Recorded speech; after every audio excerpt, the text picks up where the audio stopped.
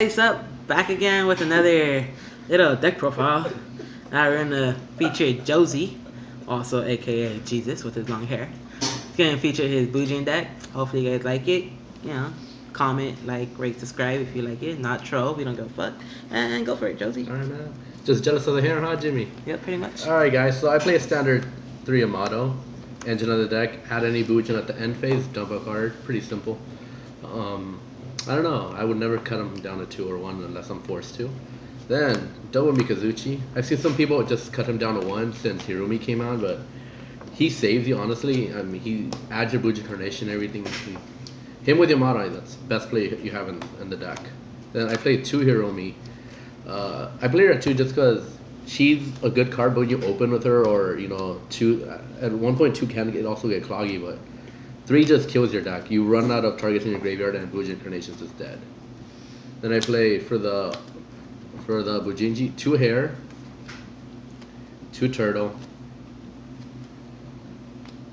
yeah, 3 crane. I mean, you guys know what all those do. And then I'm taking 1 guy, 1 sinew, the mini honest. A lot of people don't like running him, but I've seen him just as a little defensive card. Just that 1 turn saves you. I mean, I've gotten in game because of him sometimes. A lot of players forget he's in graveyard because they think he activates in hand, since he's called mini honest. I play 1 Quillin and just standard. I like how these 2 are opposites also. It looks pretty cool in the deck.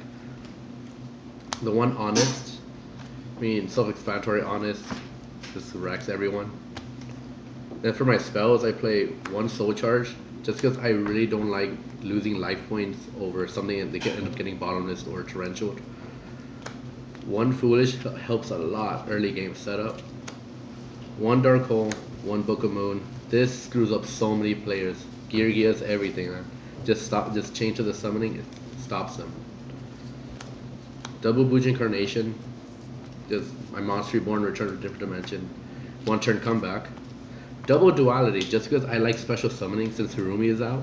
And with Soul Charge, Bujin Carnation, I rather run this at 2 over 3.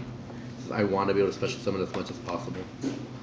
Kaiser shuts down almost every deck in the format right now. Gives you advantage just from turn 1. Double lands, just because I don't have room for the 3rd, and I already have Crane, Turtle, and Hare to protect me. Triple Tenki, main searcher of the deck. I don't know, just I think seems staple at 3 in this deck.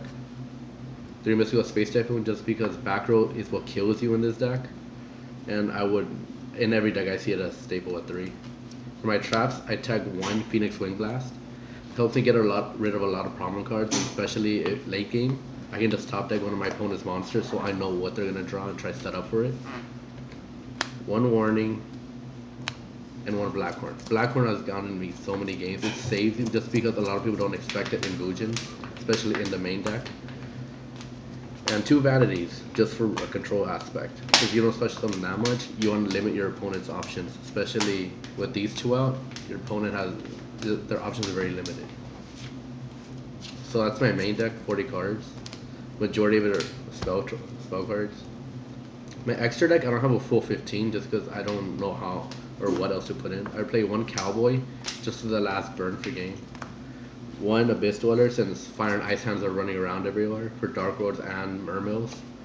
1 Exciton Knight to clear the board when I'm falling behind. So good. 1 Paladynamo, just for that 1 turn, just get over something I can't get over. Bezo or something like that, and the draw is always a plus. Diamond Dyer, get rid of any problem card. 101, I don't think I really need to show you guys, it's a great card. Tiger King, just get another Tenki. Number 103.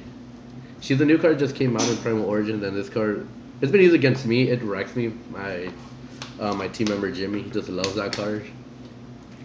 3 Susano O. I like playing 3 just because his effect is great and he really does get the deck going. 1 Kagasuchi, just a mill can kill me, and also I rarely go into him. When I do, he's good, but it's alright. And the new one, Bujinki Amaterasu. I haven't gotten to her yet, but she's an okay card. For my side deck, I play 1 Fossil Dyna, just for swarm decks. I want to set this, and with Vanities and Kaiser in the main deck, I rarely have to use him since I try to keep control on my own. Double space just because I don't like back row. Close force for Madoches, for Gravekeepers that shut me down completely with that Negro Valley, and for Dark Roads. Memory of an adversary just for a mirror match or against Fire Fist so I can take their bear. One full house again. I hate back row. I hate back row. Mind Crush. Just go. Any like mirror match against Fire Fist, even Girge Karakuri. The search is it can be a difference between game or surviving one more turn. Just Tornado. Again, back row. Really don't like it. Another black horn just to keep more control. And the last two are wiretaps. Again, back row. Traps are the main thing that stops Bujins at game 2 and 3. I try to eliminate them as much as possible. Alright, so that's my deck profile, guys. Thanks for watching. And as always, like, subscribe.